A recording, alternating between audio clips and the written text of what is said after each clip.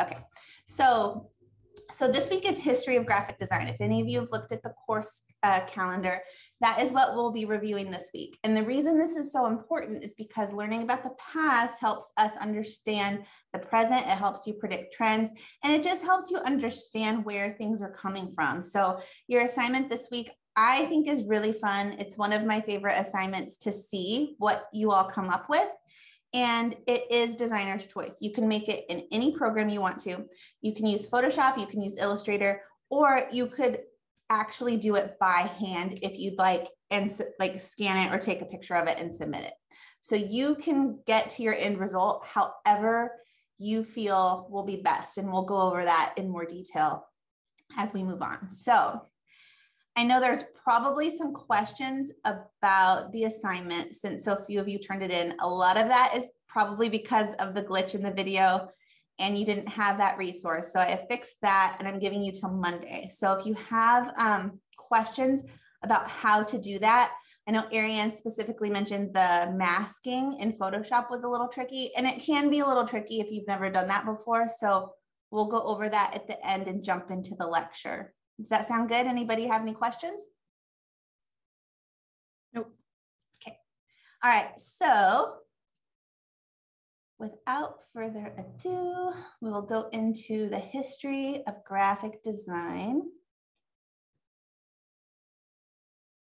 Let me get to the module here and then I will screen share.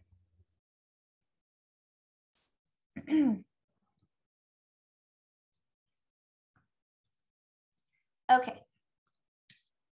So the module this week has some links and it has a video.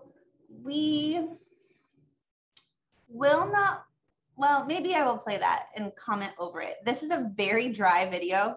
I actually watched several other videos today to see if there was a better one. And this one just covers all of the points I'd like to cover. You don't have to remember names. You don't have to remember years. It just has some good key historical markers in it. But it is a very dry video. It's like not super fun or interesting. So I will try to jazz that up when we get to that point. You do have a discussion, so don't forget to do your discussion, and then you'll have an assignment, which is, I called it assignment 4. It's really project 4. So this is a full-on creative project. I should edit that, and I will after class. I'll make myself a note. It's not an assignment where you just have to follow the steps. It's a very creatively driven project, and the goal is to show me that you understand these broad concepts. Okay, we're also going to be talking about how to critique and talk about design. This will be very important next week for our, I'd say, second real critique, because we really critiqued project 1 with your posters. And then some of these other projects didn't really need a solid critique because they are, like the typeface is real creatively free. And, but this one will go back to critiquing, like, is it communicating what you want it to communicate? Can we understand why you made these decisions and things like that? So I always like to talk about critique as a general concept. Good critique is not just about finding faults. So I hope when we're critiquing each other and I'm critiquing you, you don't think that I'm just pointing out the flaws. The judgments we form can and should cover both positive and negative aspects of the work. So a lot of people have different critique styles. They'll do like the sandwich method where it's like something good, something bad, something good. So people feel good about the way that they're being critiqued. I really like the way Tim Gunn critiques things. If you've ever watched Project Runway, he has a really interesting technique of like asking questions to make the designer get to where what he's thinking. But there's always a good way to deliver criticism or talk about the design. And the best way to critique something is to fall back on those principles and elements and really know concepts and why things should be the way that they are so that you can have a good discussion about whether these choices were good or bad. As critics, we should strive for fairness, honesty, and empathy. With this attitude, critique starts to look a lot more like a creative task rather than a destructive one. So I hope you know we don't do these critiques to tear anyone down or to make anyone feel bad. It's all to make your design improve along the way. When a critique is well done, it 1, identifies the strength of the work, and 2, helps to improve the weaknesses of the work. 3, helps our professional development, and 4, enhances mutual trust and collaboration. 5, ultimately, it helps the entire profession, like design, to advance and grow. In short, critique matters because it enables us to improve our work. So, and then this is a link that I found on improving your critique skills that I thought was really good. But I always like to cover this, especially this week, before we get into our critiques next week, just to help us all understand why we're doing this. Again, it's not to tear anyone down or to criticize. When I was in school, some of the critiques that we did were just like, when I first started, we had to bring in our projects printed out. They were all up on the board next to each other. And it just felt so like you'd feel so anxious about it. I'll never forget, I was in a class with mostly seniors, and we had to put up our personal branding projects and then critique each other's. And the person that stood up in front of mine stood there for like, it felt like 10 minutes to me, but now thinking back, it may not have been that long, but they just stood there, looked at it, didn't say a thing. And after what to me felt like 10 minutes, they said, "I don't really like it," and then sat down. And I was like horrified. I worked so hard on it. I thought it was awesome. Seeing that other person's work, we had completely different aesthetics. So I don't expect this particular person to like it like they would like something that was for them, but you still have to be able to analyze it in terms of, is this good design or not? You don't have to like everything like it's for you, but you do have to be able to understand if it's good or bad. Does that make sense? So I hope we never have that. Clearly, I'm still thinking about it because that was 20 years ago and I still can remember that moment. So I don't want any of you to have an experience like that in this class, but I want you to understand why we critique and talk about design. And then jumping back to history, these historical styles and concepts and learning why things have evolved and why we have communication the way we do, from cave paintings to now where everything's practically digitally based. It's important to know that so that when you're looking at new designs or you're looking at new work, you can analyze it with that brain. That's so mean. You all relate to my story. That was the worst critique I ever had. Most of them were good, but we actually had to do peer critique, and I still haven't forgotten about that person. And I went to school in Fresno, and that person was from Bakersfield also. And I don't know what they're doing now. I should look them up, but I'm sure she forgot about it. And I'm still thinking about it to this day. So we have to be nice to each other during critiques is my point. So I'm going to jump into my PowerPoint here.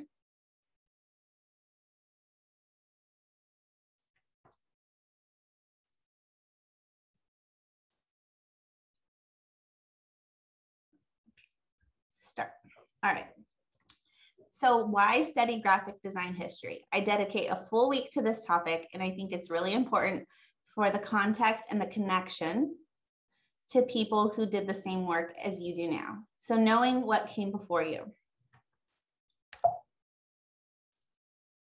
Design history is an education in what's considered the best design has offered through the years. So we look at like hundreds of years and we just pick the highlights and kind of analyze them to see.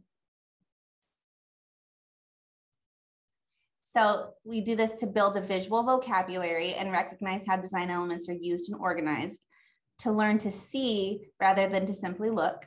I know that sentence always seems weird, but you have to see it rather than look. So you're just looking at something, or are you actually seeing what it's composed of, all of the individual elements, how it's put together?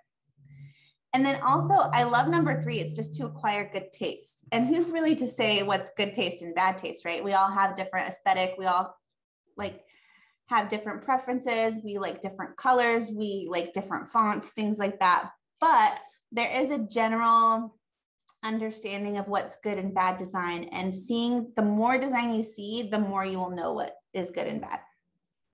It strengthens your communication skills. You become a better designer. You appreciate the past, be inspired by the present, and anticipate the future. Other designers know design history and they're your competition. So it's just important to know this, because this is what other design students are knowing and doing. They have to take, if it's someone who's in a full comprehensive design program, they have probably taken one class solely based on the history of graphic design. And we don't have that same kind of design program here, but you can still know and understand some of the history. So it cultivates your curiosity and to recognize that design is one of the oldest of human pursuits, and it is not the result nor reliant on computer technology. So this is what I think is really fascinating too about history of graphic design, is that we have been designing communication visually for years. And you just don't see it the same way because it's not sitting down at a computer and using programs. To understand what good design is and why it's important. So that is the whole reason, this is why we're here this week, and I hope that helps you understand the history of graphic design. Okay, so now we're going to get into each of these a little bit more. To acquire good taste, you develop taste for design by observing and thinking about design. The more designs you see, the better you can separate good design from bad. Design history gives you more to compare, which helps you recognize more patterns and sort designs into good and bad and not sure.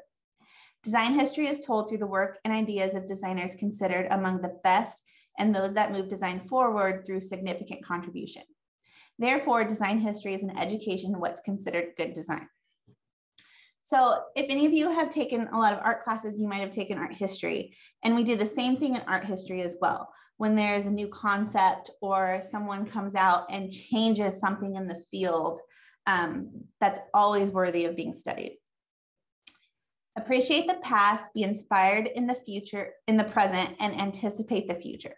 So want to create a timeless design, you need to know what stands the test of time. If you want to keep up with the trends come and go and then come back again. It's very cyclical. We talked about this a little bit with color theory and things like that. Very little, if anything, is wholly original. Most of what's done today is inspired by something that was done in the past. Odds are, if it was popular once, it will be popular again. Fashion is like this. Pretty much a lot of trends cycle back, and you'll see things come back that used to be trendy or popular.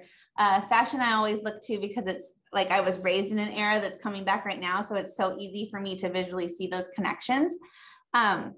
So why do trends go away? The typical pattern is for something to become popular before growing too popular and then becoming tiresome.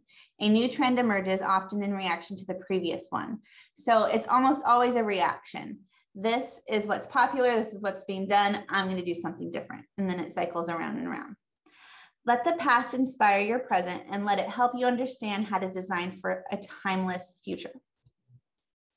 So now I'm going to go over a couple different historical styles that will jump into the project. So illuminated manuscripts, these are some of the first graphic designs, and they are intricate books that were hand-drawn and written. I should have played the video first now that I'm looking at this, because it would make more of a historical context, but this is important for your assignment. So I'll go through the PowerPoint, we'll go to the video, and then we'll delve further into the assignment.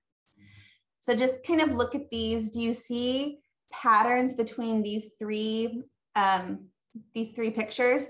There's some repetition, there's some connection here. Everything has a frame, it's very intricate. It's got a certain color palette. These are the things I want you to point out and start recognizing when you're looking at a historical style. What is similar among all of these? This is Art Nouveau. So Art Nouveau is an international philosophy and style of art, architecture, and applied art, especially the decorative arts, that were most popular in the 1890s to 1910. Got something in the chat. Let me check that. Oh, pretty. Yeah, I was just acknowledging that these are all really pretty styles. Well, so far, I haven't seen more than these two, but I've always wondered what they were called and stuff, so that's good to know. Oh yeah, so Art Nouveau is one that you'll see people draw upon inspirationally quite often because it's so distinctive and it is really pretty. Okay, so many different names in other countries. A reaction to the academic art of the 19th century. It was inspired by natural forms and structures, not only flowers and plants, but also curved lines. Oops. Architects tried to harmonize with natural environment. So this is Bauhaus. Now this style has so let me jump forward. And then we have postmodernism. The reason I have slides for these four is because these are the four that I want you to consider for your project. Now, if I jump back to Bauhaus, to me, these look very different, but students always get them mixed up. This is very clean. Everything is on a grid. So if you look at something like this, you should be able to place a grid, even if that grid is shifted, and see where everything kind of lines up and falls. Now, postmodernism is the opposite. It's almost like the grid's thrown out the window and some things are just kind of all over the place. And it's a really free, interesting style. It can have that grunge look too. It doesn't necessarily have to be grunge, but you definitely see a lot of collage, layered typography, layered photographs. David Carson is a very popular graphic designer who's been, that some of you might have heard of, and he has a lot of that grunge style of design. So these are the tips for starting your project. I want you to pick your topic first, and I didn't go over the project, so that would make more sense. What we're going to be doing is making a historical poster, but you're going to pick a modern issue. So you're going to pick something that applies to today, and you're going to pick one of those historical styles and design your poster in a historical style for a modern issue. So the best way to go about that is to pick your topic first and select something that matters to you, because if you care about it, it'll just show more in your design. I've had students really struggle with topic selection, so we will brainstorm together and think about what we can do. I looked back at a lot of old assignments today, and it's just like, I don't want to say it's depressing, but it's the state of our world over the last few years has really made this poster easy to pick something. But last semester, I felt like we needed a little bit of relief, so I shifted the assignment, and they just weren't as good. This assignment is much better this way when we pick a modern topic and then add a historical style to it. So pick something that matters to you, and we'll brainstorm. It can be anything from, like this example here is for like the earth and planet, climate change, things like that. Or it can be, anything and everything. We'll go over that. Then I want you to select the historical style. Oops, I went too far. Once you do that, I want you to make sure it can work within your skill set. And this example here, if you're wondering what this is an example from a past semester student. This is what the student turned in. And they admittedly said, I just got in way over my head. Students always love Art Nouveau. It's beautiful, especially if you want to use a feminine form or you want to use anything floral. You pick this style and it can be very, very difficult to execute. There's a lot of complexity to it. And so it's very easy to start and then end up with something like this. And then after talking about it and after the critique, and the student was very brave and still submitted their assignment and still participated in the critique, but admittedly, they said, I was just in over my head. And so I like to show you what they turned in and then the second attempt, because like I say, if you ever feel like you are unhappy with your grade or something didn't work out the way you wanted to the first time, you can always take a second shot at it. And this was the second attempt, and it's a much cleaner, better execution. And what the student ended up doing was they were trying to draw it in like a tablet, And you can see here, the student's actually a good illustrator, and she drew the woman and then layered it over a found image and kind of composited her end result to give her something that was just a lot cleaner and better to execute than what was originally her attempt. So I'd just like to show everybody that. Now let's dive into let's go to the video, which I already have up here. And I might pause it and talk over the top of it to clear up some points. So play. You can tell by that music that it's going to be exciting, right? Can you also hear it? Since the beginning of time, humans have desired to communicate. From the cave paintings of Lascaux to the designs of Banksy and LaForce, the evolution of visual literacy has emerged. Early human markings, called petroglyphs, consisted of carved and painted figures, animals, and signs represented spoken language. Around 3100 BC, Sumerians settled in Mesopotamia and began drawing petroglyphs in clay tablets, which represented abstract ideas. These symbols, called cuneiform, were combined to form words and phrases. The Egyptians also had their own version of writing, hieroglyphics, as well as they developed papyrus for writing on. Using papyrus, the Egyptians combined words and pictures to produce illustrated manuscripts. Okay, so just a quick pause right there. You already see that visual communication has been around a long time. Cave paintings were the perfect example, and then it gets into Egyptian hieroglyphics. So humans just have this need to communicate, and you'll see as technology develops, the way we communicate changes. As time went on, cuneiforms and hieroglyphics evolved into alphabets. These alphabets varied slightly between cultures. The Latin and Greek alphabets were combined to create the alphabet we use today. Substrates for writing also evolved from papyrus to parchment made from animal skins. Calligraphy and other lettering styles began developing, which led into typography. Woodblock printing became popular in Asia, in which designs were carved out of wood and then printed onto paper. Playing cards were some of the earliest prints and eventually evolved into block books. Johann Gutenberg revolutionized bookmaking by creating the printing press. Copperplate engraving began, allowing all people to buy art. The Renaissance brought about early logo designs, illuminated letters, and new typefaces. Many fonts that were created during this time are still used today. Renaissance designers liked floral decoration, which is seen in many forms of art, including prints. During the Industrial Revolution, graphic communications became widely available with new technologies. Friedrich Koenig designed a steam-powered press, which allowed high-speed printing. Artists Walter Crane and Randolph Caldecott developed toy books for children. Magazines and periodicals were created to inform the people, and photography was invented as a new communications tool. George Eastman created the Kodak camera in 1888, allowing the public to document their lives. The arts and crafts movement began as a reaction to the Industrial Revolution.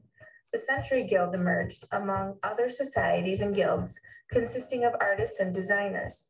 They created the Hobby Horse, which was the first printed magazine devoted solely to the visual arts.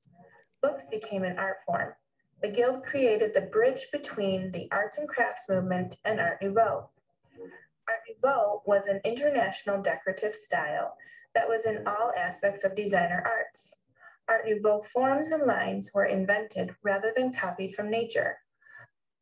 So I like that line there. And it talks about the Industrial Revolution. So again, anytime something gets pushed really far one way, it's just always seems to be the trend that it's going to swing back. So in the Industrial Revolution, more machines, more mechanical, things were being very technical. It's funny to think about that now knowing what we can do as a society. But the response to that was this Art Nouveau style that has very organic, curved lines, things that machines just can't make the same way. And the forms in these designs were invented. So It's not like people were looking at nature and seeing like, I'm going to draw a tree like a tree looks. They're going to draw a tree the way they want the tree to look in this crazy style with these fluid lines. There's a huge fantasy element in all of it. Artists such as Cheret, Grisat, Beardsley, and Toulouse-Lautrec became popular during this time. As the 20th century began, artists searched for new ways to express themselves. Artists like Wright, MacDonald, McIntosh, Hoffman, and Behrens, among others, developed new styles and influences for today's designers. Decorative, product, book, and poster design, as well as trademarks, architecture, and font design, exploded with creative revolutions that altered the role of art and design in society. Visual communication was influenced further by Cubism, Dada and Surrealism, to still constructivism and expressionism movements. Ideas about color, form, space, and subject all focused around social protest and deeply personal emotional states. Posters became important to communication as World War I progressed, and the government used them for visual persuasion and propaganda. Art Deco posters were elegant and sophisticated, while constructivist posters were more geometric with strong typography. The De Stijl movement started in the Netherlands and reduced the elements of book design to the primary colors and straight lines. Ideas from various art and design movements were combined and applied to the problems of functionality and machine production at a German design school called the Bauhaus. Many modern type fonts were produced at the Bauhaus. With the popularity of the modern art movement in America, magazine design flourished. Bazaar, View, and Vogue were inspirations for other magazines in the US. Advertisements for everything from food to furniture led the country into the age of information. A series of new fonts were developed, including Universe, Arial, and Helvetica. Many European designers immigrated to the US to escape their political climate and became major influences in American design. New York became the center of the movement in the 1940s. Emphasis was placed on the expression of ideas and presentation of information. Artists like Rand and Bass designed many well-known company logos, such as UPS, IBM, Girl Scouts, and United Way, to help relate to diverse audiences. The MTV logo was designed, redefining visual identity in the digital age. A new conceptual approach to illustration dawned as Glaser, Trask, Sorel, and Ruffins founded Pushpin Studios in 1954. Together, they created the Pushpin Almanac, a newsletter for graphic designers that united illustration with typography and design. Poster design became popular in the 1960s and 70s, highlighting everything from social activism to hippie life. During the 1980s and 90s, the development of electronic and computer technology began to change the processes and appearance of design. Postmodern design expressed a climate of cultural change, and artists began to explore the range of design possibilities. New Wave typography, the Memphis Group, retro design, the electronic revolution, supermannerism, and supergraphics all formed out of postmodernism.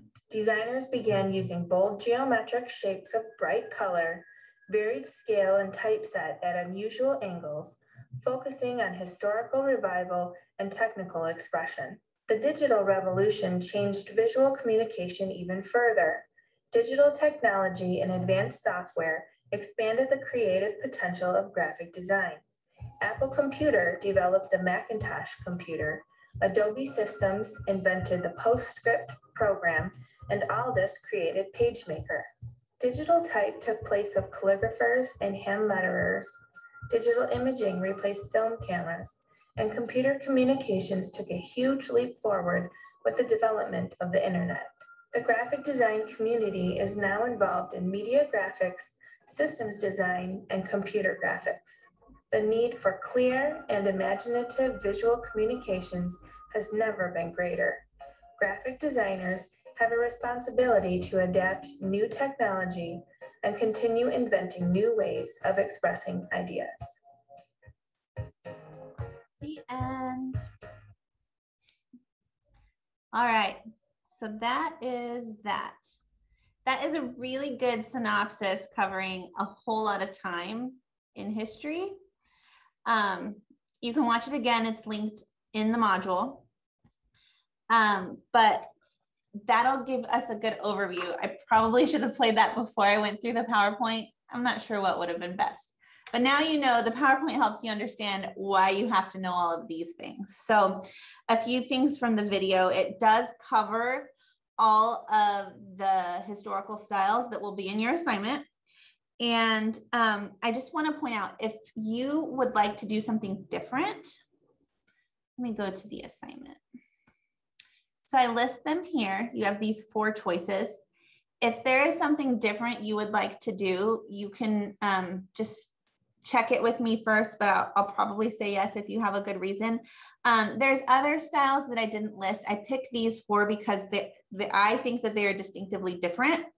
And they're easy to break down the stylistic parts and compose into something. There's also things like Art Deco. It mentions constructivism. It mentions the World War I and World War II posters. So if there's a style like that that you're really drawn to, we could also go by decades, which I tried last semester to do like 60s style, 50s style. But again, when I shifted this assignment last semester, I just didn't think it was as strong as it could have been. So yeah, I want you to think of it. It's not just like decades or trends. It's a movement. So these are all design styles that were significant movements throughout history. So there's probably one that you're already drawn to stylistically, and then you can pair that with your topic of choice. So just to go over the assignment, you choose one of the historical design periods listed below as a style for a modern informational poster. So you're going to be making an informational poster that has some kind of message to communicate. You're going to pick a topic and you want to communicate pretty much your opinion on this topic or what message you want to send. So the poster should clearly communicate your viewpoint on a current issue while reflecting a style from the past. Use any technical or creative means to achieve the desired result. Again, any program or by hand, you get to decide. That's what makes this project so fun. If you feel like your technical skills in the programs are not up to speed yet, then you can do these styles by hand. Like illuminated manuscripts were actually done by hand. But you can also recreate these things in the computer as well. So tip, be thoughtful about your font choices. Do not make text an afterthought. These styles have historical fonts and things like that that go with them. So make sure you're pairing your font choices with something that fits with your overall design. Make sure you use fonts that are appropriate for the time period you select. So you can go to places, you can search your Adobe fonts. I showed you how to do that. You can also go to sites like dafont.com. I'm pretty sure I can type Art Nouveau in the search. I always forget how to spell it. where the E's are and where the O's and the U's. Yeah, I wasn't close. You don't have to learn how to spell these days. That's what computers are for. Yeah, see, they have a font that's called Art Nouveau. So you can even borrow things like this, these are like the glyphs that we learned how to use in our type lesson. You can use these, you can outline them, you can blow them up and break them apart. And just like the typeface, you can pick parts out of them if you want. So again, know what you're capable of as a designer and work within that skill set. You can also do this on Adobe, and you can do this in on this site. I just like this site. It has a lot of really decorative display fonts. So you could search if you're doing like illuminated manuscript. There should be, what would be?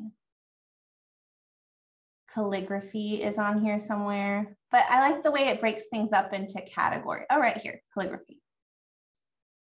And so a lot of it's like more fun, modern calligraphy, but you can just search around and see what fits and look at lots of examples of that subject.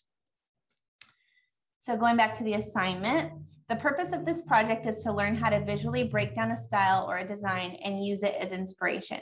How do you take inspiration from something and make it your own? So that is the trick any artist needs to know how to do. When you're in school and you're learning things, copying can be really great because it gets that in your head and helps things become more intuitive for you later down the line. When I was in school, one of my assignments in my painting class was to copy a master painting. And by the end of that copy, you're analyzing it inch by inch and knowing where those strokes went, and you have a whole different appreciation for the color theory, for the mixing, for the shapes and everything that goes into that. So breaking down a historical style and analyzing it and distilling it into your own work will help do the same thing. So pay close attention to colors, shapes, and use of typography, images, and how they can all come together. Begin with sketches, sketch, brainstorm topics, and research the historical style. So once you pick one of these, Google it, see what you can find, and start looking at a lot of examples of it. And again, if you want to do something that is not listed, just send me an email or ask me after class if something else is really drawn to you or you have an idea that you want to do that's different than these. These are 4 really great ones. They're very distinctive, and I am giving you a starting point, but you always have the choice to broaden this or to really make it something that you feel is best for you. So this PDF here, you can download it, and I have it pulled up. I closed it. Here it is.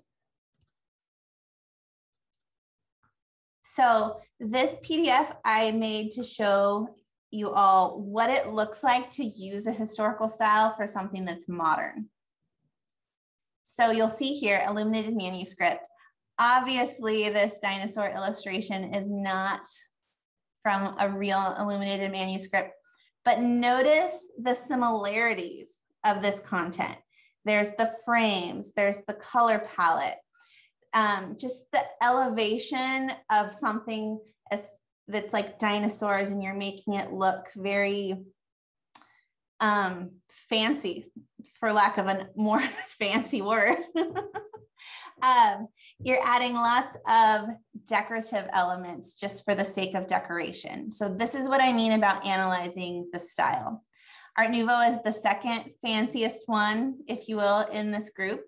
And these are historical illustrations. And then here we have 2 examples in more modern settings. So this is a work by Shepard Fairey, who's a really amazing street artist.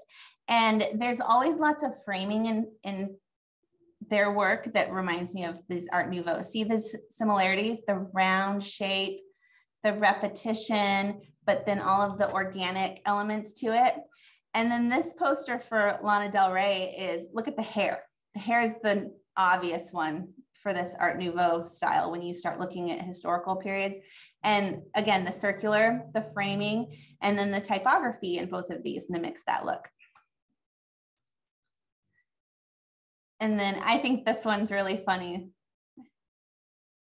This is a Bauhaus poster, and this is a Burger King style done in the same way. But see how the elements are repeated here. There's definitely a color palette. It's a lot of primary colors. So if you choose this style, again, pay attention to the colors. Don't start using pinks and purples and lime greens. It's definitely primary colors mixed with neutrals, and look at a lot of examples.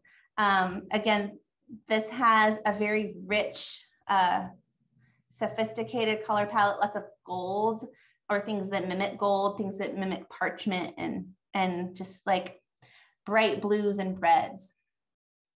Art Nouveau has a lot of color options, but again, it kind of looks muted, but the Shepard Fairey example is a good indicator. You don't have to hit every point. Like this is a limited color palette, but it's still obvious connection. So when you do your critique next week and I ask you to explain it, You don't have to hit every single point, but there has to be a strong connection.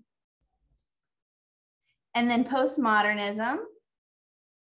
So this is a poster by Paula Scheer, and I have a whole link on her in the module because I think she's a really great designer to study. And this is an NBA style poster that definitely mimics that look where type is fit in. There's like puzzle pieces going on. You can see the connection and the inspiration between these two pieces. So I hope that helps you get the idea of how you can take something that's old and use it for something that's modern.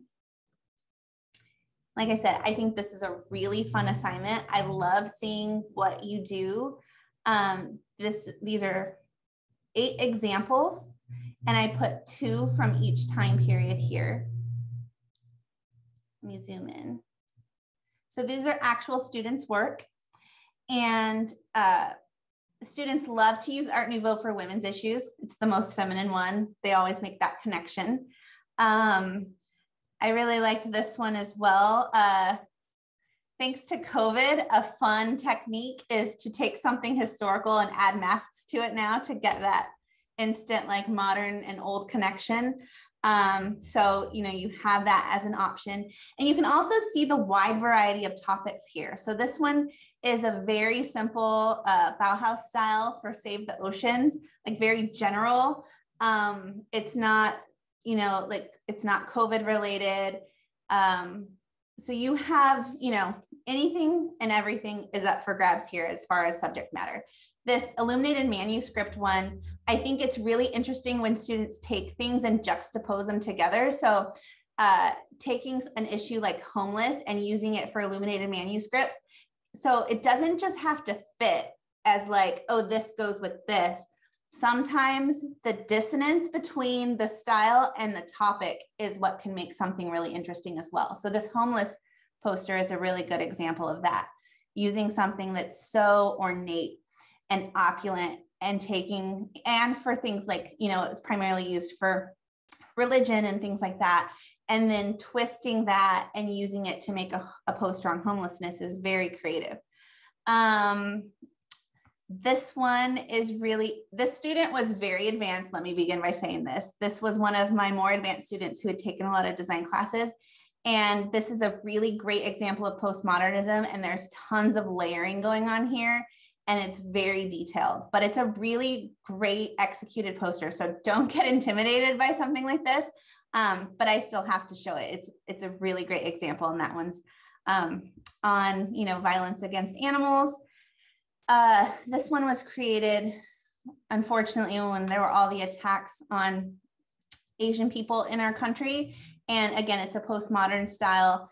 And I thought it was executed really well, layering the flag and the type and the image of the person. And this was done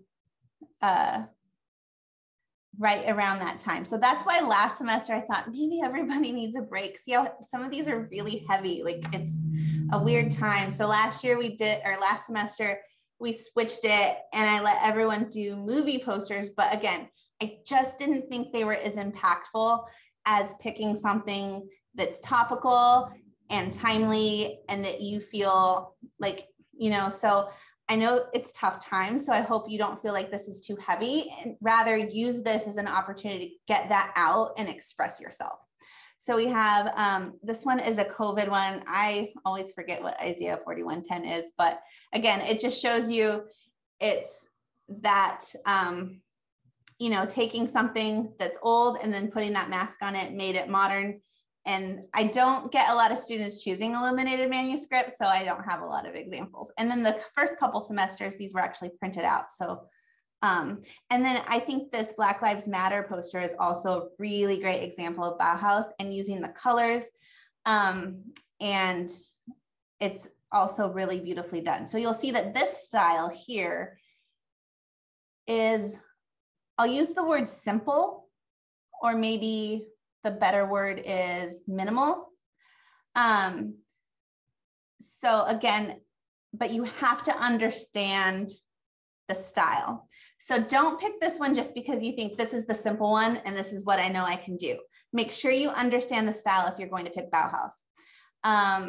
And then again, Art Nouveau, it's a classic case of, oh, that's so pretty, I want to do that one. And then it's just, the student is drowning. It's very difficult. So if you are really drawn to a style, but you're not sure how you're going to execute it, we can talk about it. If you have your topic and you're not sure which one fits, we can talk about that too. I want to give us a lot of brainstorming opportunity in this class session. So I'm just catching up on the chat. Yeah, and Danielle had mentioned that it's easy to notice similarities, but hard to put words to exactly what they are. So that's where you can fall back to what we've done so far in the class period. And that's why this lesson comes after we've had typography, color theory, and principles and elements of design. So notice things like repetition, negative space, you know, all of those things, shape, color, and then, like I had mentioned a couple times, typography is really important. I'd like to put you in breakout rooms so you can brainstorm your topics, and then we can talk about that as a whole. Corey? I just had a quick question. I think there was somebody, sorry, I think I skipped out there. I just had a quick question. I think there was somebody that you were mentioning while you were talking about postmodernism. I think his name was Carson something. David Carson. David Carson, that's what it was. I just wanted to get his name down so I could research this stuff, because I think I want to do something in that time frame. So I just wanted to. Yeah, I put it in the chat. I'll look that up while you send this out. There is.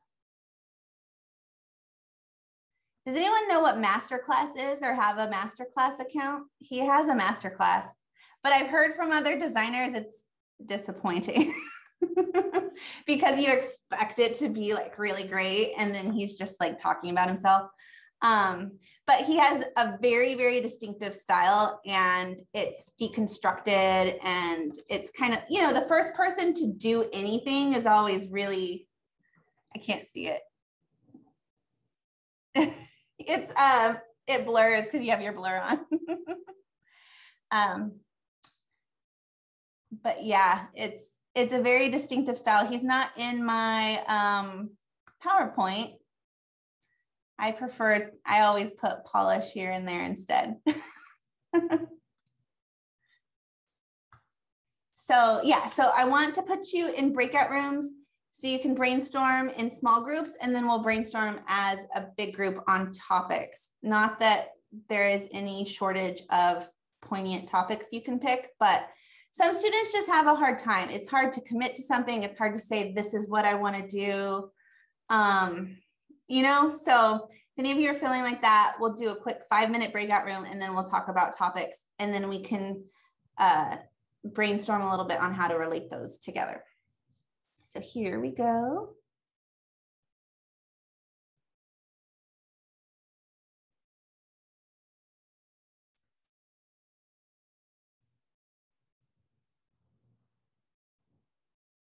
Waiting on a few rooms still.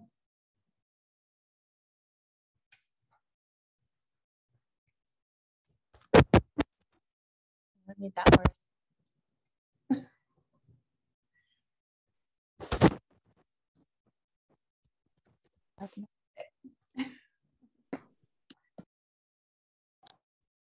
All right, now welcome back. I think we've got everyone. So was that helpful, or did you all get in there and say, what were we supposed to talk about? No. No. I feel personally attacked. Because you said that. It's good to have like small groups so you feel like you can talk to each other too, instead of just, you know, all sitting here listening to me. So I try to do a breakout at least once per class session. So I think that was a good way to help everybody brainstorm and start thinking about what you want to do. Like I said, there's no shortage of hot topics. So what were some of the things? Let's start with room 1. You can nominate a speaker, or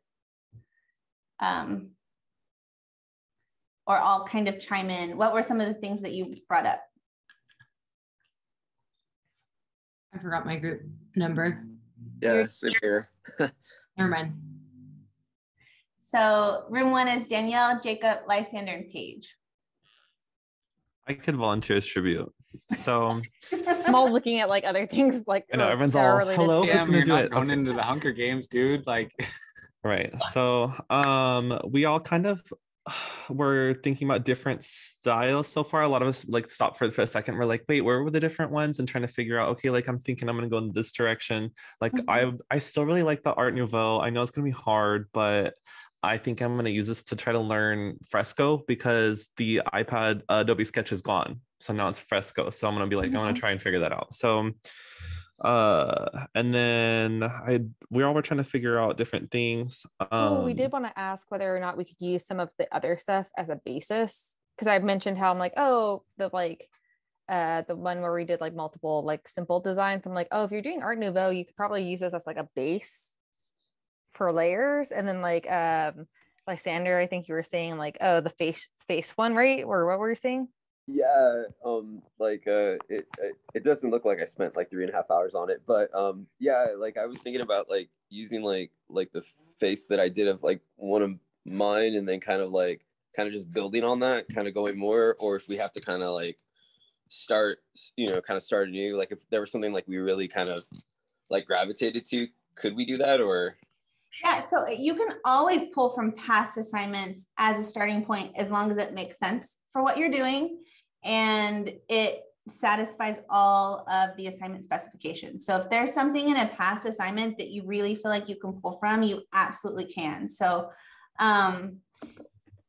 yeah, and you can also borrow from other things. If you're going to use something like a tablet to actually draw, you can pull in images. Like, don't feel like you have to create everything from scratch. Like, feel free to get a historical picture and like start drawing over the top of it and then making your edits where you see fit if you're doing something like Art Nouveau or illuminated manuscript. Bauhaus is probably one that like you're gonna have to use the computer because it's so rigid that unless you're going to get out your straight edges and really like toil over that by hand, that one's definitely computer based. But postmodernism, I've even had students like actually collage by hand and pull from magazines and things like that. So as long as we can all tell what your topic is and we can tell what your historical style is, this is fully creative freedom. Does that help? no, a ton. Yeah. And in fact, like I was gonna ask you because I always get stuck like finding stuff. So like if we like find like a stock photo online, we can use it like Absolutely, yeah. oh, Yeah, so perfect. that example that I showed you from the student I said was very advanced. I'm sure like that was all pulled from stock imagery. He wasn't drawing that picture of that kitten or that like image of that elephant. He was just advanced enough to know how to pull from resources and to make it all look cohesive. So just be aware of how to make everything fit together, but you can use stock images. You can, obviously you don't have to create these fonts. You can download fonts that fit and things like that. If you use any stock image, do you need to like have some sort of source or what have you to make sure that it's referenced, or you're just saying you don't have to reference it.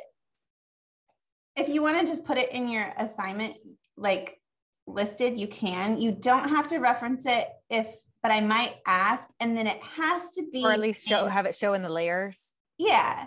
I just want you to change it in some way. So don't just take like one example that's been used multiple times and I've seen different variations of it. I'm always hesitant to say these things because then it's like, oh, that's what I was going to do. So maybe I won't say it.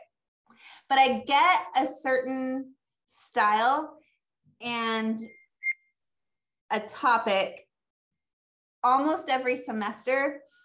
And the imagery is very familiar because it's something that's done a lot. Now it's making it weirder.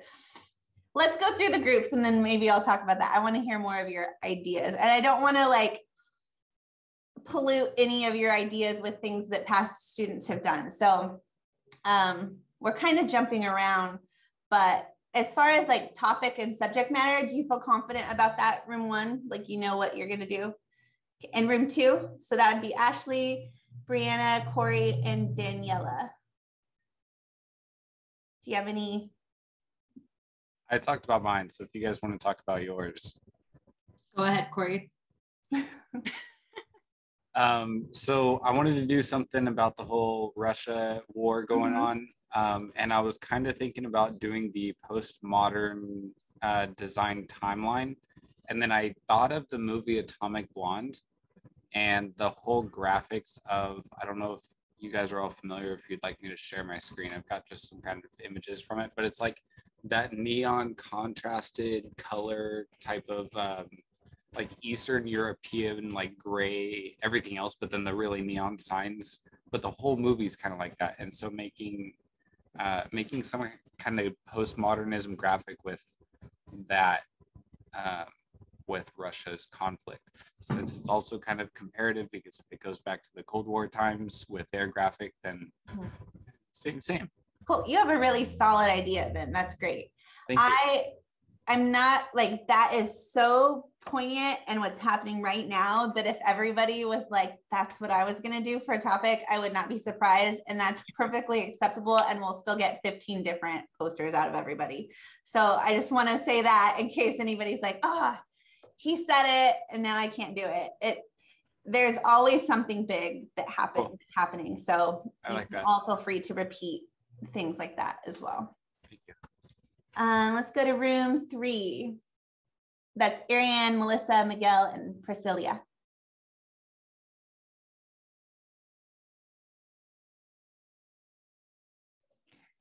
Okay, so I guess I'll say mine. Or you can speak for the group, whatever you all would like to do. I didn't give any formal rules. The group was pretty quiet, so Oh, okay. I'm the one with the big mouth, so I will speak up. Recently on campus, I've been dealing a lot with Native American people and not being included.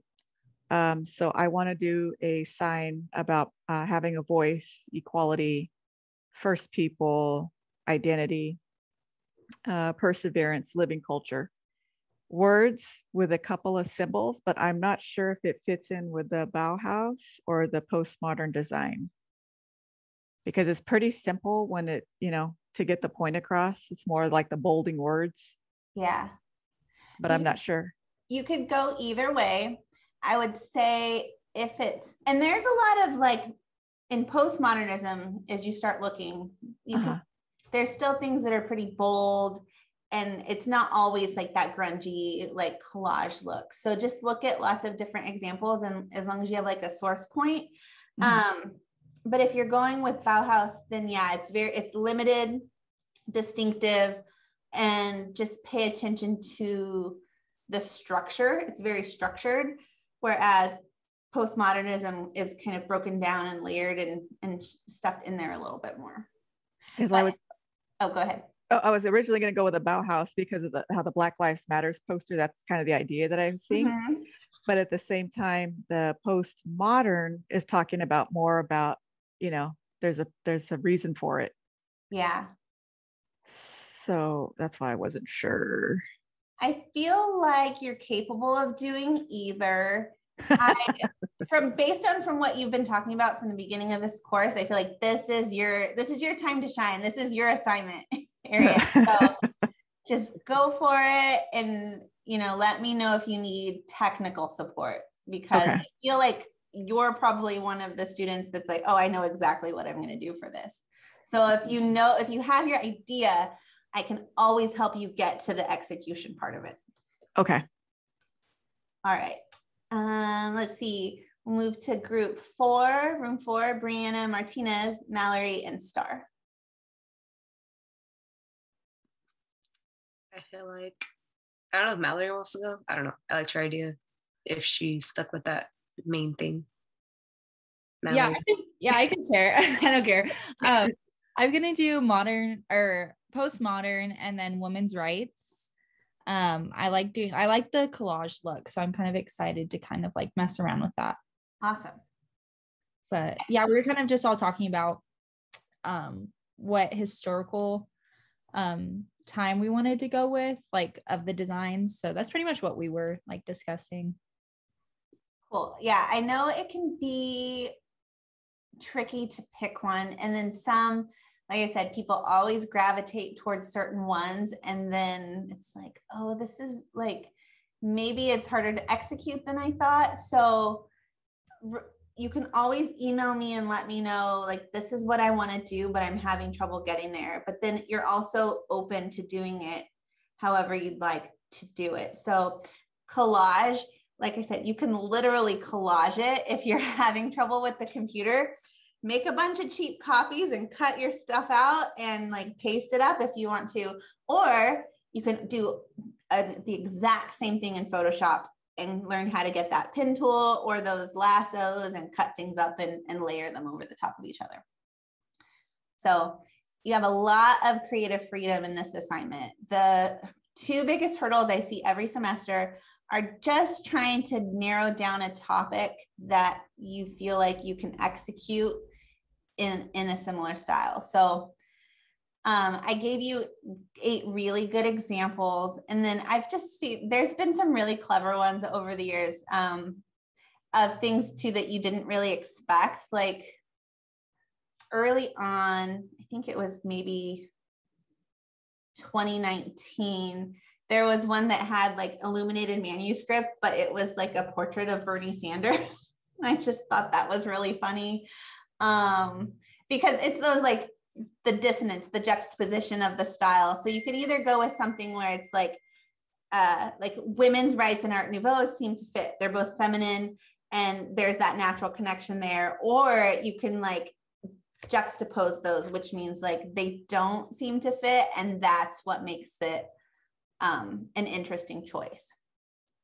So, I saw a hand up, but then I lost it. Let me scroll. Brianna.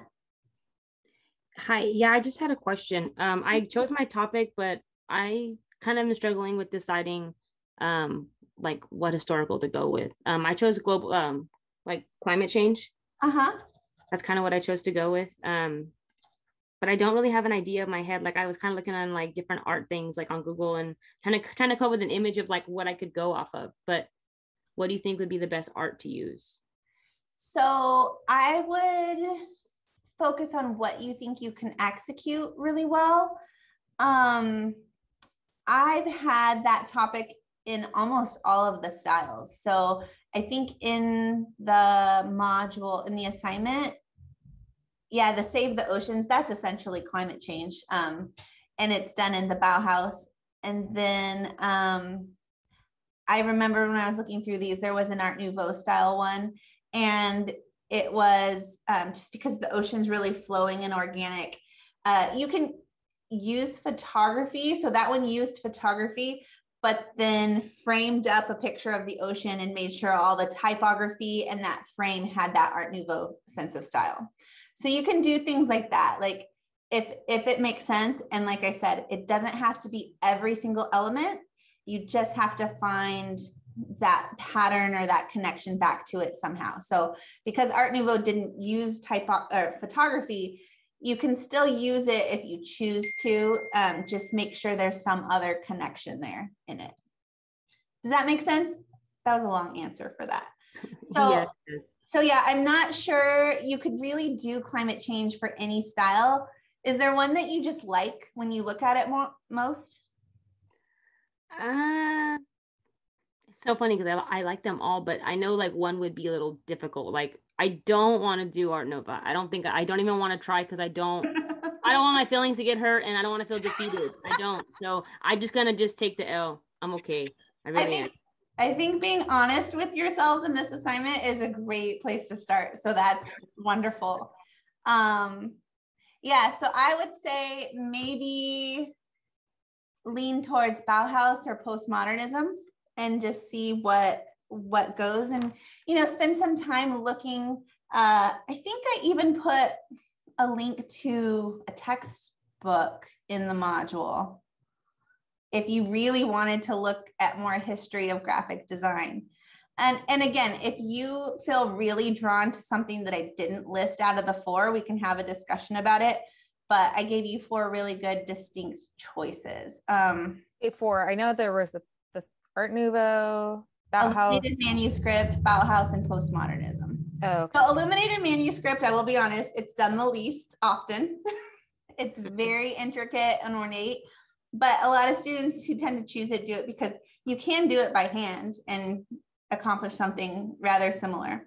Because I was thinking maybe doing cubism, but because it's like, I'm like, that seems like simple enough with the skills, but it's like easy to expand upon kind of thing.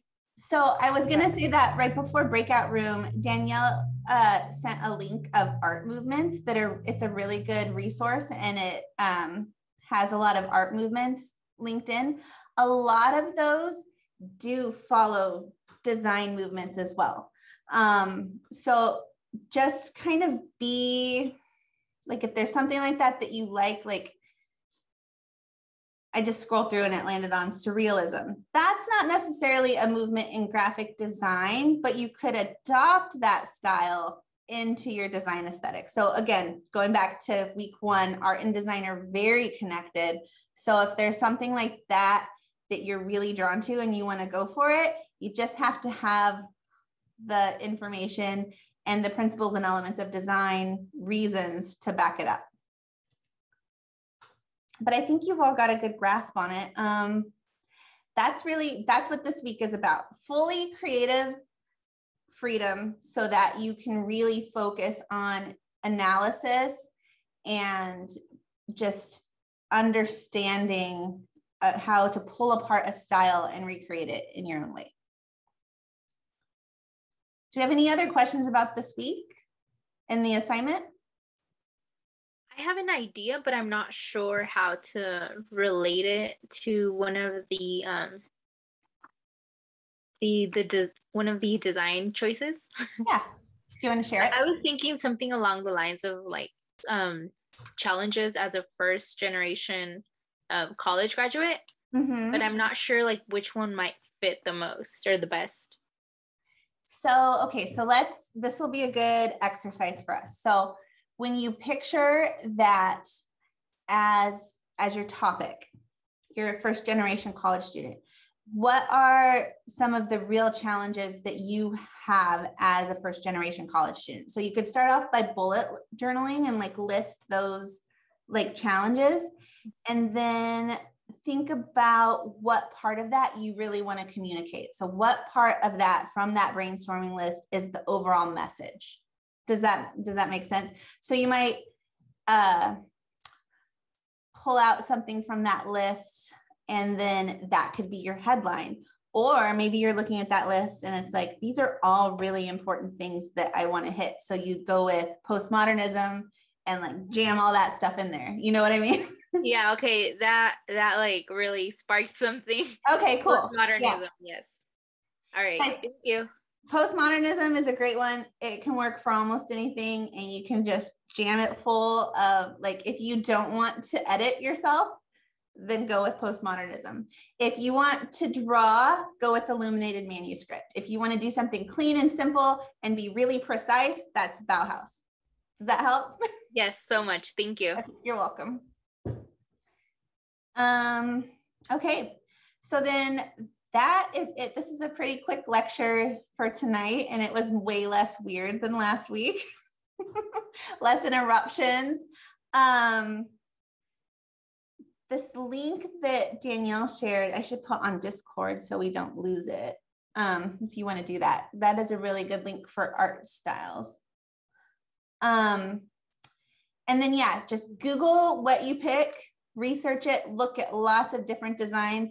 And then I will still stick around to answer questions about last week if you had technical issues. And then that'll be due on Monday. So you have more time since I forgot to upload the videos for everyone to follow along with. So if you've got that and you're one of those people that already turned it in, you're free to go for the night, and I will be here for questions.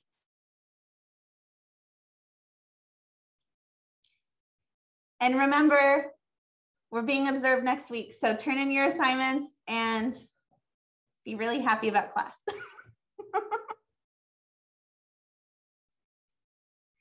Okay, Ariane, first up, your hand's up. Okay, can I share my screen? Absolutely. Okay. So this is where I started and I got stuck.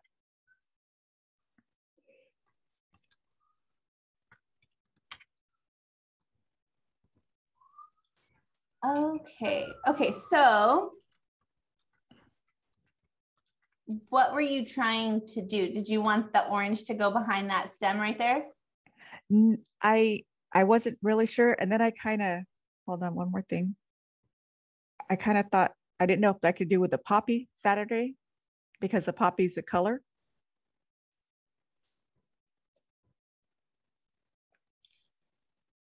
Sorry, I didn't follow that.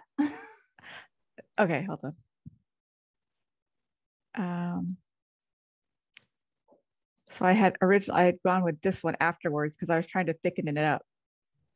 So instead of orange Saturday, I went with poppy Saturday. Poppy could be color. I mean, people call salmon.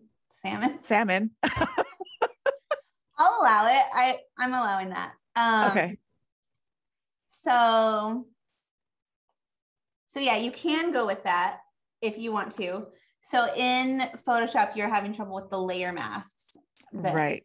Okay. So I can show you a couple things. Let me get some stuff pulled up to make it easier.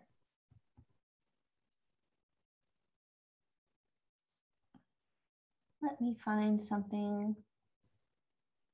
I'll just take this picture. Oh, okay. Did you just do a low opacity background eraser on the top layer?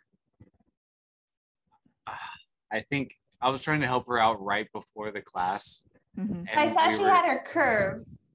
Yeah. And then, so a layer mask can be used with anything, essentially, to just hide and show what you want to show. And the reason I push layer masks versus just erasing things is that it's non-destructive editing.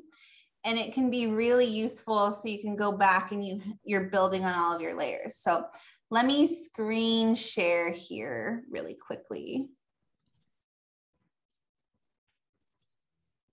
So I just pulled up this picture because it was on my desktop. Okay. This is an adorable child. That is mine. So you'll see here, I just duplicated this layer. Now, layer masks can be made automatically if you select one of these like levels or curves. What it's doing, it's making a mask for you already. And it just goes on top of whatever you're doing. So what Ariane had, she had curves on. Just gonna select this. So I have the figure in this image selected. And then if I hit mask, now the part inside of this, see, is inside that mask. So you can do things like this where you select that and then you hit curves and then you're just adjusting the curves of what's in that mask. So she had something like that going on, but you can also just duplicate layers. Like if I were to paste in type,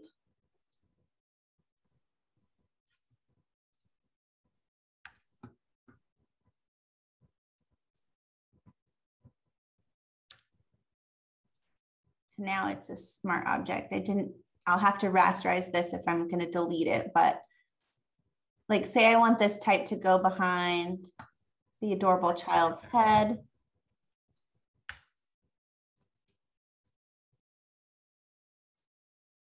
See, it's waiting for libraries. That's what I was talking about last week when I just keep adding libraries haphazardly to my Photoshop because I paste things in.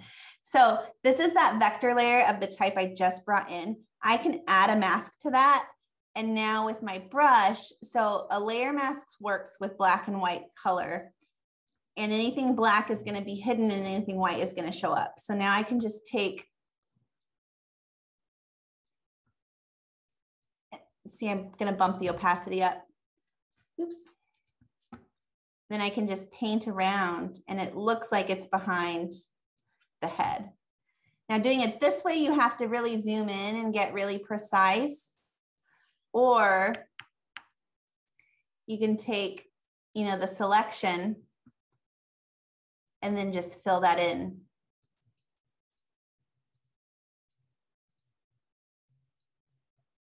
And now it looks like it's behind. So I don't know if that answers your question, but whatever you wanted to hide or like show, you just have to add the mask to it, and then you can paint over the top of it in black or white. Did that help? You can share your exact screen. We can go over it if you'd like. Okay.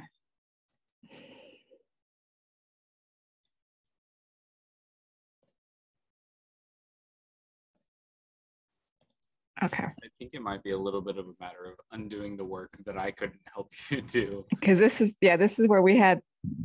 Yeah, so you've got the curves right there like I was doing, but you don't really need that. So you could just toss that in the trash, just drag it down to the trash icon.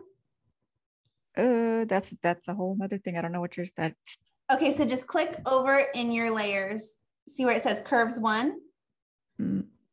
Yes. Right on curves 1, click, press, and drag it down to the trash. Down to the right, yep. Now you just deleted the mask because you were clicked on the mask. That's a good lesson.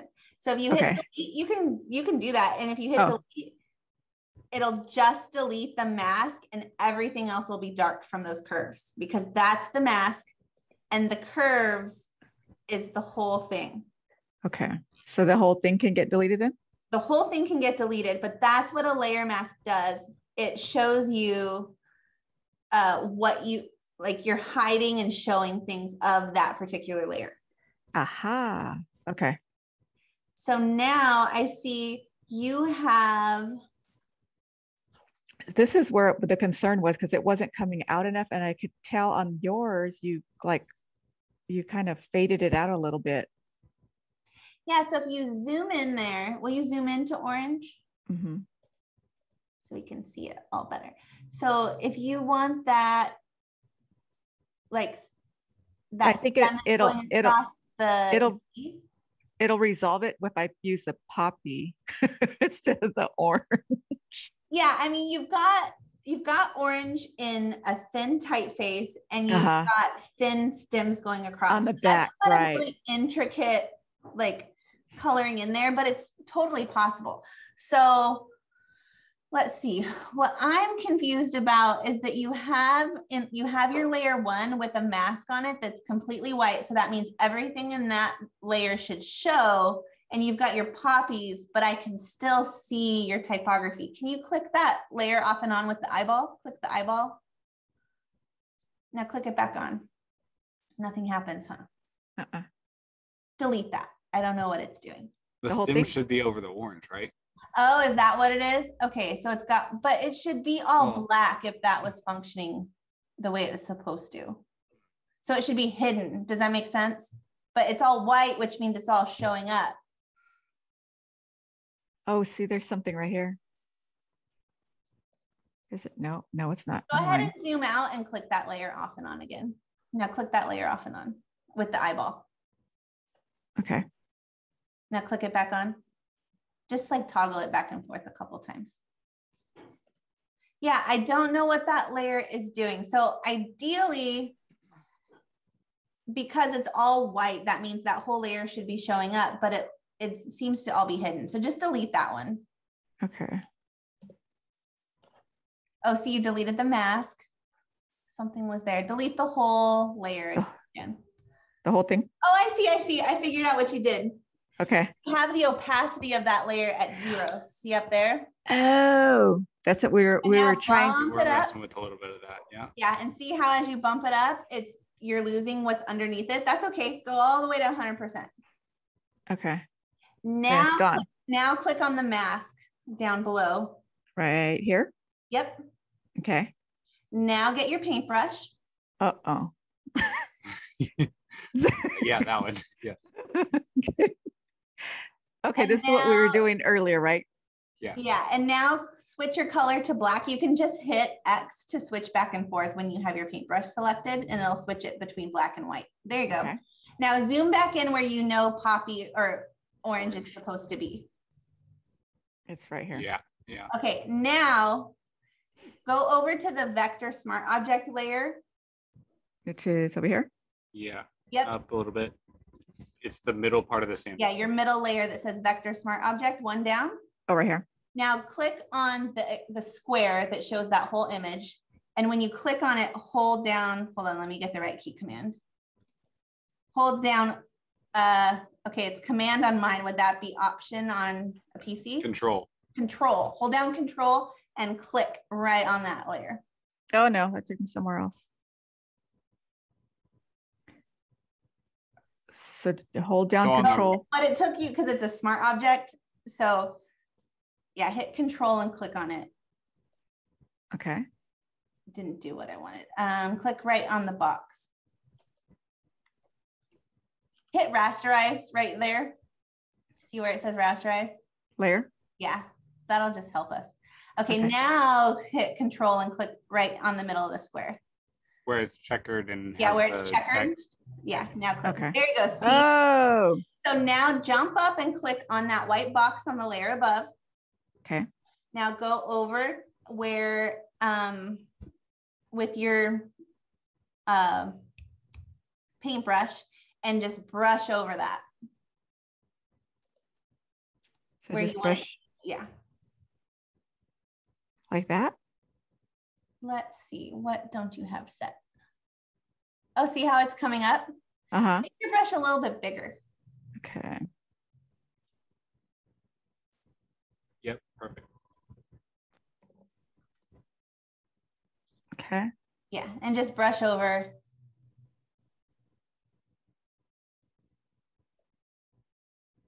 It's not working so much, huh? Yeah, it's real slow. I was looking at your opacity is 100. Yeah, I was looking at that too. I would make it. Is it because of the hardness of the brush? Maybe it's too. Oh yeah, thin and it's also lettering. like if you zoomed in, you'd probably be able to see it better too. Like you could really make your brush big and just go stamp. But what all you want to do right now.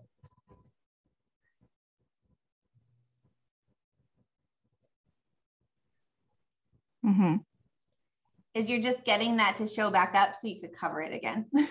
Oh my God. So really what I should have had you do was turn that whole thing black and just done like a swipe over what you want it to cover. But it's just the same thing. It's just which thing you want to show.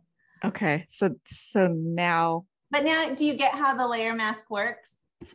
Kind of, not really. You just hid everything in that top layer 1 poppy mask.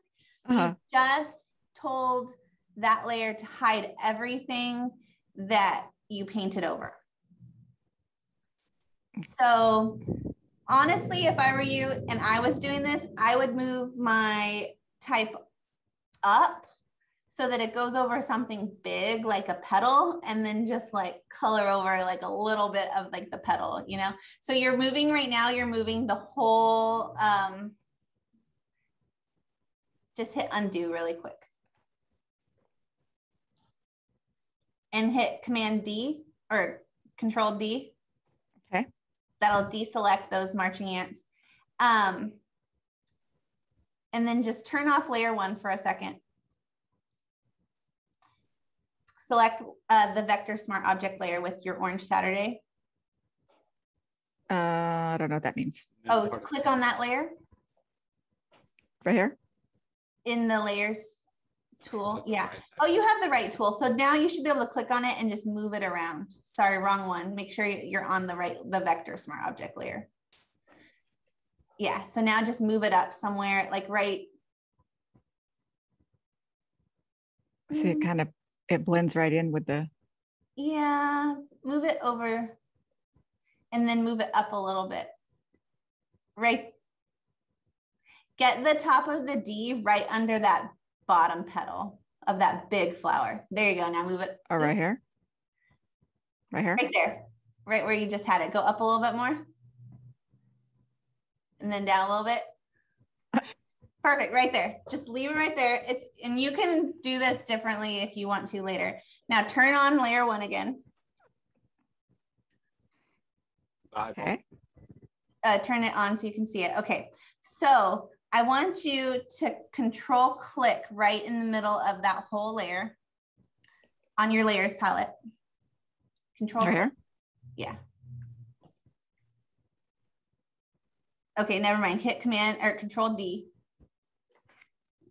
I want you to get that, see that square that looks like marching ants? This one? Yep, I want you to take that, and while you're on that layer, just swipe over the whole thing and make a big square. Okay. There you go. Now, go click on that white box next to layer 1. That's the clipping mask, or click on that. Now go up to edit, fill, and go up where it says contents, and go to foreground color and hit OK. Okay, so what we did is we hid that entire layer. So now hit Control D again to get rid of those ants. Okay. And I want you to take your magnifying glass and zoom right into the top of that D. So now get your paintbrush again. Okay. And switch it to white. And just brush over where you think that petal would go. Perfect. And then you can make your brush smaller and you can kind of refine that. So go down to like 15? Yeah, whatever you and feel if like. you want to switch the brush to a hard pressure brush instead of the soft, then you'll have harder edges and you can be more accurate. So it's on that same selection. And then just down below that hard pressure size, you see that right there? You can also do, hardness right there, or you can pick different brushes. Yeah. And what would be a hardness number like? 100. That's the hardest. It's like from 0 to 100. But that's going too far now, right? So now just hit X again. Okay. And then go back and color in. And you just keep repeating that until you like the way it looks, until you think it looks like it should. It's supposed to. Okay. And that would be, and then you would be done if you want to be. You're more than welcome to redo it with that other, with the poppy word, but this is how simple it could be if you want it to be. Okay. And now you kind of get how the layer masks work. Does that? Yes. Awesome. I feel better. Cool. Not comfortable, but I feel better. Thank you, guys. All right. Who has more questions? I think I'm gonna head out. I will probably message you. My eyeballs are starting to like, I'm trying to work on some stuff, but I'm like, I think my eyeballs just need a little break. All right. All right, night. Good night. I have a question. It's not about the project, but I shot you an email because my coaches wanted us to get grade checks from all of our professors. So I sent you an email just like with a couple things that they wanted to know, if you don't mind checking that out in the next few days. I'm sorry, I just responded to that before class. Did you get it? Or let me go check. Okay. Let me know. I'm sorry you stuck around just to ask that. Oh, no worries. Okay. I was learning along the way, so. Okay, good. But I did reply with it. But if there's anything else you need, just let me know. I got it. Thank you so much for doing that. You're welcome. Have a good night. You too. All right. Corey, do you have anything specific or you just like to hang out? I was just going to hang out and see if I could learn any more from other people's questions, if that's all right with them. Yeah, no, that's fine. Melissa? Yeah. Is about project 3, do we have to submit part 1 and part 2 or only part 2? You have to do both parts. It's 2 pages. Okay, so we have to submit both, right? Yeah. Okay, and part 3, our design will be the one that we do the picture and then the words on top of it, right? Yeah, so you do the exact same thing, whatever you did for the first part where it's just in like a block of color, you just take that type and put it in a picture and then do like the little Photoshop thing that we were doing. Yeah, because I don't get for the bottom part that it has the colors and then letters and numbers for part 2. So that would be you just showing me the colors that you pick. So we're just going back to the color theory aspect of it and you breaking down like what your color palette was. So if you're using RGB colors, for example, you would just list out like what that color was. So it would probably have, and you can give me the hexadecimal number, so you have to type less if you want. Do you remember where to find that? Do you want me to show you? Yeah, can you show me, please? Yeah. What about, will it be only the colors that we use for the words or also the ones that are in the image?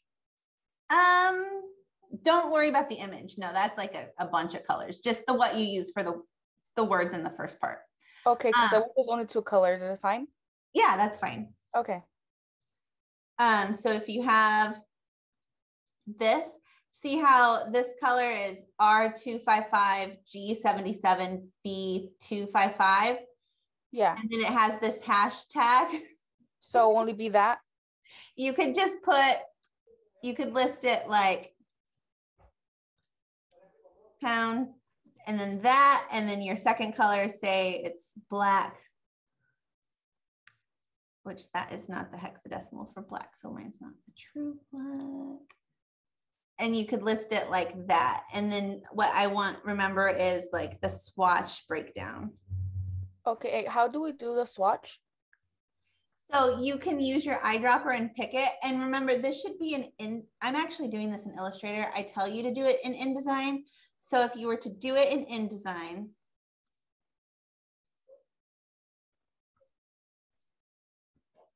you'd be dropping in your EPS file or your PDF that you saved that would be 5x5. So just like that first assignment where you're pulling things into InDesign, and then you make text boxes. So you can make a text box with that color code.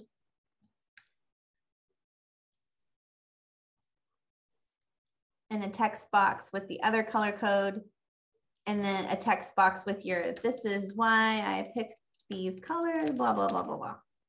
So you have all of these things on here, right? And if this was whatever I pulled in, my image, you can take these colors and actually copy them and paste them in InDesign if you want to. Or you can get this eyedropper and pull your colors and then use squares in InDesign if you want to do it that way. Okay, yeah, it's not that hard. I have a quick question. How do you find the hex numbers on InDesign? I saw her find them on. Yeah, so in InDesign, you'll open your swatches palette and you'll double click and it'll open swatch options. And then it's color palette. Okay. It's CMYK, since it's print layout software, you would just switch it to RGB and it'll be down here and then it'll be right here. Awesome. And then InDesign will tell you, see the RGB versus the CMYK, it'll give you an icon.